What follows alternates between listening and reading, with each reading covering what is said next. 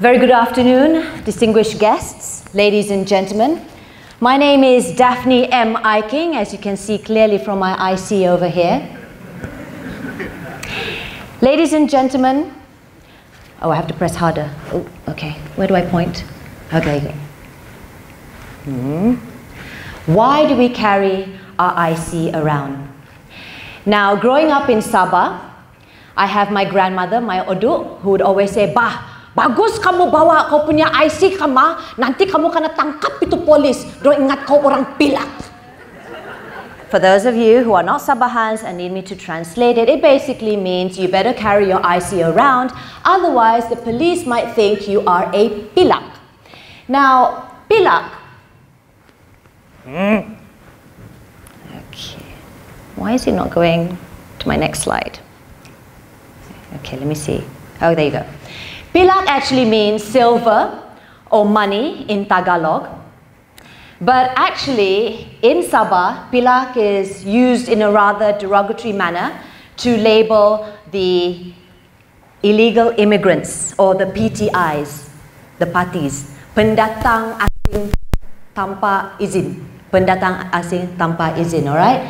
So I think what the more politically correct or ethnically correct term that my grandmother should have used is actually to call them undocumented immigrants or children of migrant workers.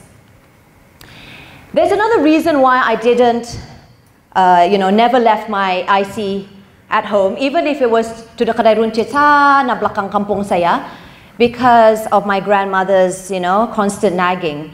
We also lived in the police barracks. My dad was an ex-cop, and I used to see all these pilaks or the PTIs getting hauled up in the raids because most of them were criminals or they didn't have or carry proper documentations, hence me being scared of being hauled up as a pilak if I never brought my IC. So that is the reason why I carry my IC around, and I think I've taken this blue card of mine for granted, and I should really feel blessed, and all of you here should feel grateful that you own this, because you have a sense of belonging. You all have citizenship, be it Malaysian or being a foreigner. We are not stateless. Now, being stateless means that you have no access to education, to medical help, to getting a job, to getting a banking loan, and to own a car or a house. You can't even get married legally. So can you imagine why most of the PTIs are criminals? How are they able to feed and clothe themselves if they do not have the means to do so? They beg, borrow, or steal, ladies and gentlemen, and that is the horrible truth. According to the UN Refugee Agency or UNHCR, one stateless child is born every 10 minutes. In West Malaysia alone, at least 10,000. These are just recorded, the ones that we don't have in our data. Only 10,000, at least 10,000 are denied citizenship, okay? And again, what does it mean to be a stateless person? It means that you have no access to education, to medical care. You can't go into a hospital. Even if you did have money, which I doubt, you won't have that because you just don't. And you basically are deprived from having a decent living.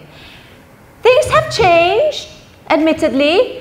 Stateless kids are allowed to go to school, but we'll get into that in just a bit because that's a different story altogether. So today, ladies and gentlemen, we are going to be talking about the state of statelessness here in Malaysia and some of the crucial steps that are required to stop it, okay? And making sure that no child is left behind. However, first and foremost, I know it seems very dry, I just want you to realize that statelessness has a few categories involved.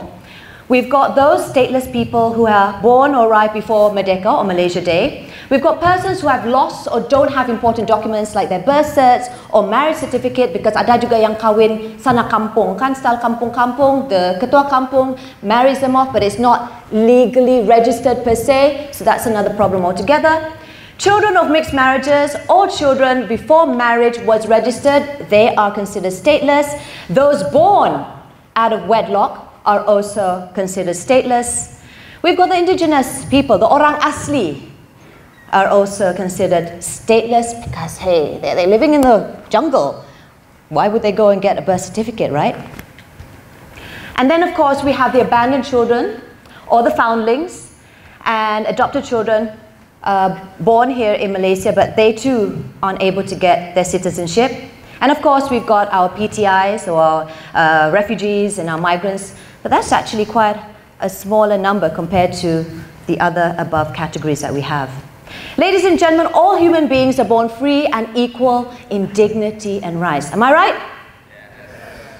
We all agree to that, right? We all have our rights to live a decent living. And I guess I was not the only one that thought this way. When TV personality and I, Lisa Sriani, and I came on board to try and find ways to end statelessness, we came with extremely ambitious minds. Okay? We said to ourselves, you know, it's really inhuman that these stateless people are being deprived from their rights. I mean, I'm sure, right, if we put it on our social media, and then sure the leaders will listen, and then after that, bam, everyone will be granted citizenship. We thought we're so powerful like that, lah. Okay? Spoke to Dr. Hartini Zainuddin as well as Syed Azmi. Some of you are familiar with them. They are amazing, amazing child advocates. And we were talking back and forth over our WhatsApp, and we decided that we needed to strip it down to basics. Lisa's mum actually was in one of our meetings, and she said, apa perspektif Islam dalam statelessness ni, isu-isu statelessness ni? And we were like, you're right. Because although here in Malaysia we promote a secular interpretation of the federal constitution, let's just admit it, we've got sectors out there who believe that the Sharia courts and the Islamic law is more supreme. And that's just how it is. So we're going to play along with that line. We're just going to try and, you know, use that to lobby and to make some noise with regards to this issue of statelessness. So we set up an appointment with the Mufti KL, Dr. Zulkifli Al-Bakri and his team, and he was just amazing. Ya Allah, Alhamdulillah. He and his team actually came up with an article just last week, and he said, if I can quote, give citizenship to the foundling. So it's there, it's very small print, you don't have to read everything, I just summarized it for you.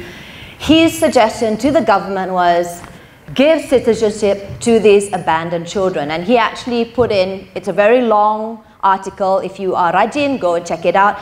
Those who are Christians and Muslims will be familiar with the story of Moses, Nabi Musa, who was an abandoned child and was taken up by the Pharaoh. So it is part of an Islamic goodwill to actually help these foundlings, and they are very, very innocent and they need our help. Okay, so that was a suggestion. Our community's responsibility to look after the foundlings, do not punish them. Do not deprive them from this right, their dignity to live a decent life. Of course, we were happy. We're like, oh my God, Alhamdulillah, yeah, And then Syed Azmi goes on the WhatsApp, I can quit now being a child advocate and get a real job. And we're like, woohoo, we're going to show this to, you know, the ministries. We're going to say, see, we're going to get the other Islamic leaders to be on board. And after that, we're going to go to church, we're going to go to temples, we're going to do this. We all thought, like, we'll use religion for a good way to make sure that we will end the state of statelessness here in Malaysia. Unfortunately, it was not that easy. Allah. We went to meet up with the Keluarga Pembangunan Wanita, Keluarga dan Masyarakat, met up with Yang Berhormat Hanayo, and she told us that it's not going to be so easy to grant citizenship. I think Tun, you will know this, it's been a back and forth issue. It's not going to be easy to grant every Malaysian's citizenship because there's so many factors involved. She said, of course, nicer lah. She's very soft-spoken, that lady. This is one of the articles. I'm going to step out because I can't see. I forgot my glasses. I'm going to step out for the red ring. I'm so sorry to the cameraman over there. But you can hear my voice. This is a snippet of an article that came up a few months ago, if I'm not mistaken, and it says that Malaysia will not be responsible and burden the citizenship issues of foreign nationals who intentionally refuse to deal with their child's identification problems or documents from their country of origin. So they're basically saying that those foundlings who may or may not be citizens of Malaysia, we're going to assume that they're going to be nationalities from different countries, not Malaysia. So it's their problem. Don't tak fikir. They are abandoned. Abandoned. How are we to know whether they are from country X, Y, or Z? Betul tak?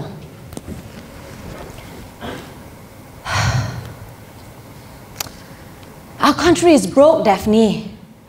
Our finances are depleted because you know lah, I won't go there lah. Malaysians will complain. Malaysians kan suka complain. Talk. Everything also, nothing is good for them. And of course, there's the issue of safety and security here in Malaysia. Sensitive, Daphne, tak boleh. These were some of the things that were coming out. And I was feeling so dejected. Imagine Lisa and I coming on board like, yeah, we're going to do this. Oh my God, we got an appointment with the ministry. Oh my God. Because at the end of the day, I mean, of course, we got our foot in with Mufti KL. We got our foot in with the Wanita ministry. At the end of the day, it's Home Affairs that's going to seal the deal. And I'm Sabahan, by the way, as you all would probably know from early on. Project IC. This is such a sensitive and highly politicized issue in my state of Sabah because we've got a lot of the PTIs overpopulating the state of Sabah, and a lot of Sabahans are, although we are very encouraging in that sense where we had the first One Malaysia concept even before our previous Prime Minister had introduced that One Malaysia concept. We like, oh kita okay, saya tidak tahu tu kalau kau Islam, kau Buddhist, kau we're cool.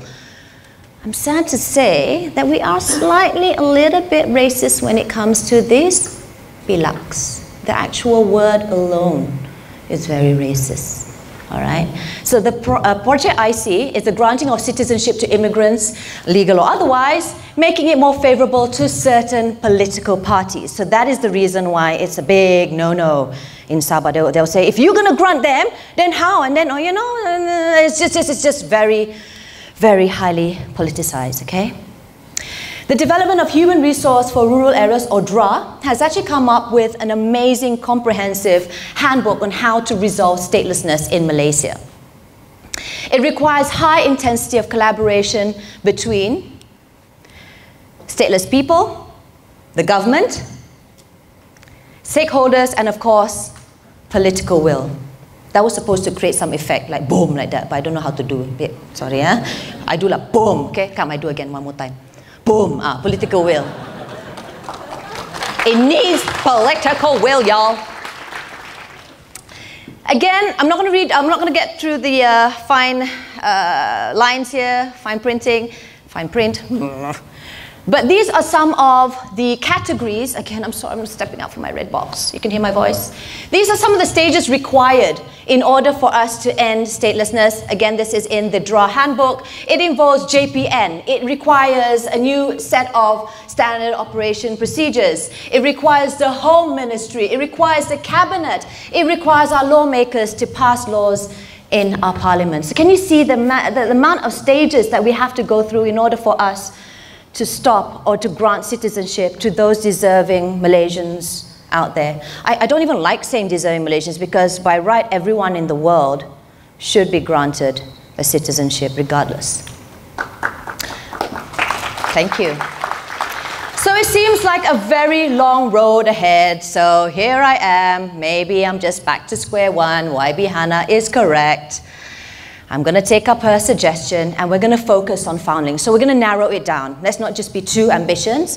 Adoy, sayang dah. After I tell you a little bit of a joke nanti, because I want to be like Douglas Lim. Focus on foundlings, because foundlings are the easiest group to tackle, right? They are the most vulnerable and the most need of protection through citizenship. They're so innocent. Surely it's going to be easier for foundlings. So again, Lisa, Sai Azmi, Dr. Hatini semua, yay, okay lah, tak apa, kita sikit-sikit, kita main sikit-sikit. We don't jump through, we just play a little bit like that, play water. You know, we'll try and tackle them first, because abandoned babies on Malaysian soil, Jusoli, which is basically the right of anyone born in the territory of a country, is entitled to the nationality or citizenship. Betul tak? I mean, born Malaysian soil, that means you are Malaysian. So I asked YB, and I said, it's surely that easy, right, to comprehend? She went, no. So that's just it. This law of the soil does not apply to the foundlings. Ladies and gentlemen, it's so weird that we have this federal constitution. I've been reading it back and forth every time. I feel so dejected. It is stated in our federal constitution that every person born within the federation is stateless after the first year of their birth is entitled to citizenship automatically. Okay, that's my summary from the whole articles that are found with regards to citizenship here in Malaysia. And yet, thousands, ladies and gentlemen, in West Malaysia alone, 10,000, at least 10,000 people are still stateless. And it has to do with this.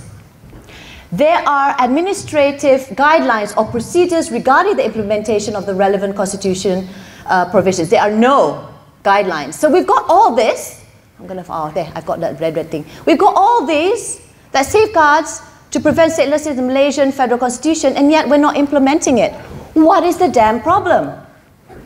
These are some of the gaps and the problems that we have with regards to statelessness. Processing period. I know one lady who's been trying. It's about 4 years now.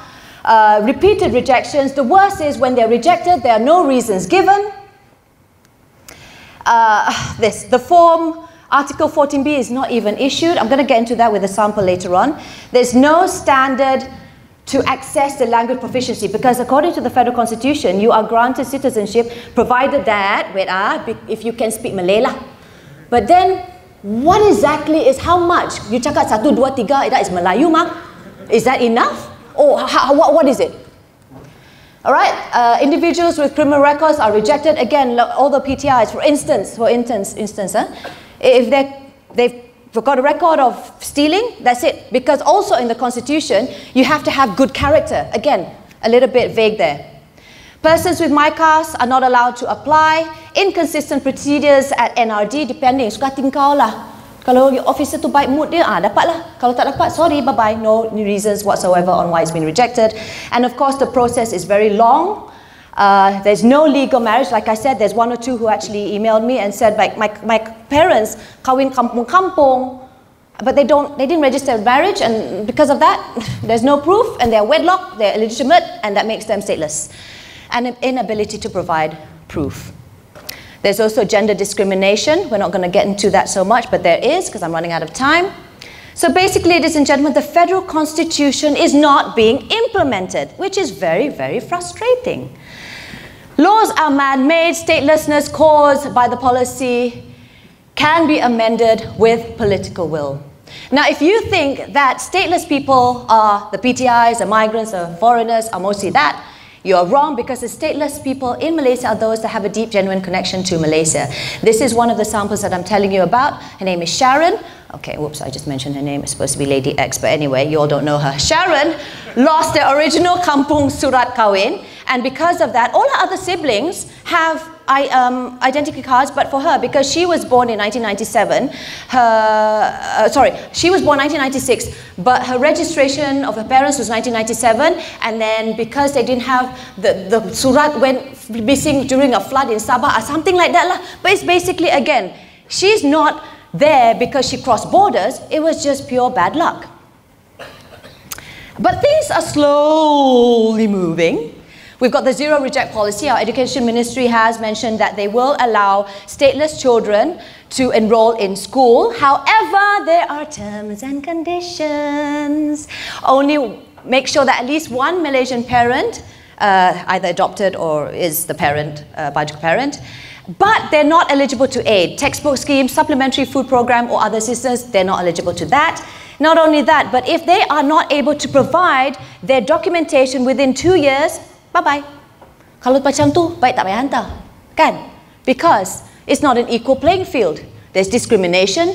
So this zero reject policy is meaningless if it does not mean quality and appropriate education for all. This is a story about Mark. Very quickly, he was one of our cases early this year, and they enrolled him. He's a stateless. His mother adopted him, and then the teacher actually said, oh, call them up and said, you better come here, take your anak.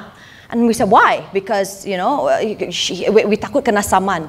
So do not punish the child. They could have done something nicer instead of just, you know, making him wait at the office. The mother came in and was, of course, very frantic and very upset with the whole thing. Again, I know it's teething problems right now. It's just been introduced, this new policy, but still, we've got a lot to work out. And the thing here is, this was not in a rural school. This was a school in Bangsa. Going back to Hannah, no child is left behind. We've got to nip it by the bud. This is her plans. We need to curb baby dumping. Now, I work with a lot of unwed pregnant mothers, and this is something that I've been championing for a lot of times. Out of all these kids, I think it was about 35.8% of kids from 2010 to 2018. We've got all those baby dumping cases. The highest dumping, where we noticed, was during October and November. I really need to get this message across. I know I've got a little bit more time. I need to get this across because we are in a university. We've got youth leaders here and teachers. I want you to all know this. The highest amount of baby dumping was during November and December. If you track that backwards, 9 months before that, it falls somewhere in between February, end of January, early February. What is happening in February? All Valentine baby. So the ministry is coming out with a say no to zina. And I've got a big problem with this because one, is very discriminatory in that sense. Because, oh, wow, say no to this, you know, it's all bad, bad, bad. And when I talk to all these unwed pregnant mothers where they are almost dying because they're playing a hanger up their vagina to try and abort their child because that's the only method they know how to, it's because of stigma. It's because of discriminatory. They're scared, they're feared. So I don't quite agree, quite honestly, to this messaging because I know that we need to do more. We need to educate our youths. We have more youth who are sexually active, and that is just the matter, that's just the honest fact, and we need to educate them about contraception and practicing safe sex if they are already sexually active, and basically the risk of unplanned pregnancies, okay? Statelessness does not mean you're stupid or you're a criminal. This is Rozia Abdullah. She is a 21-year-old straight-A student. She applied 3 times for her citizenship in 8 years. She was rejected. She was one of the lucky ones. Her parents abandoned her. She was adopted. Luckily for her, she was still able to get to school and go for exams. Not many people, stateless kids, are allowed that, but she was granted that, and she passed. She got straight A's, but she doesn't have any documentation. And it's sad because when you're 21 and below, you can still try and apply for a citizenship, but after that, when you're an adult, you're 21 years old, the chances of you ever getting a citizenship is super low. This means there's a waste of potential, waste of human development, human capital, as well as development opportunities. So ladies and gentlemen, if development matters, statelessness matters too. How many minutes do I have? Okay, very quickly. At the end of the day, political will is what's crucial over here. That is what the critical evolution is required, ladies and gentlemen. If Pakatan Harapan, I'm not saying this because I'm here or A or B or whatever, Pakatan Harapan actually said that that was part of their manifesto when they, went for elections and stuff. They said that they will end statelessness. And so far, it's a little bit too slow for my liking, but never mind, everyone's teething problems. They've already granted those with the red card, 60 years and above, to be given their citizenship. That's still a real slow move. But this is still a positive example of political will. Baby dumping, sorry. They're so cute, huh? Like dumpling like that. I see some of them like, oh, baby dumping ending baby dumping can eventually end statelessness, but it is not the end to the existing problems of statelessness. So at the end of the day, it's all about political will, ladies and gentlemen. So I want you to take out your social media and just spread the news. Not many people want to talk about it, but it is so vital. Let's not deprive them from their human rights. Thank you so much, ladies and gentlemen.